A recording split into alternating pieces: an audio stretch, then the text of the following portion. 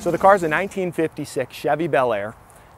It was featured on an Overhauling episode, which is basically a show where they steal the car, go and basically replace it all and do a complete restoration.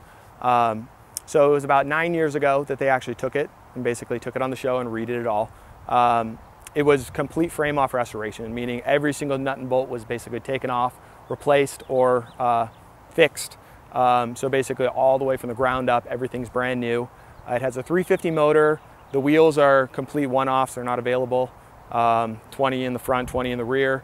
4-link suspension in the rear. They have shifted the rear axle 3 inches back, so actually the wheel's centered in the wheel well. All sorts of other little nifty tricks that they did. I do drive the car a decent amount. It's mostly just weekends, evenings, going out to a nice dinner or something like that. They'll take it out.